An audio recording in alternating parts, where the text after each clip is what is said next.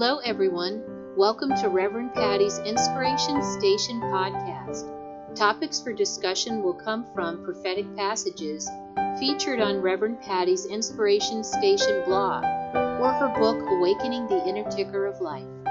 For more information, visit sacredwalkhome.com. Thanks for tuning in.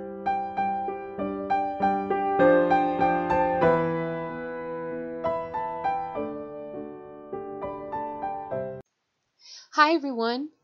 So glad you're tuning in to prophetic passages. And I hope you're staying warm wherever you're located around the planet with this interesting winter weather. Our topic today is Return to the Source.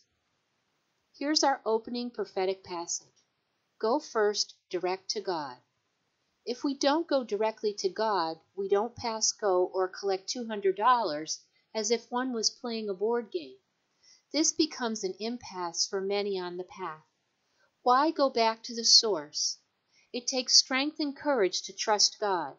We often trust Him in little things with an occasional thanks. When it comes to big situations, we feel we can better handle it ourselves. What follows is defeat and disappointment. There must be another way. Why trust God?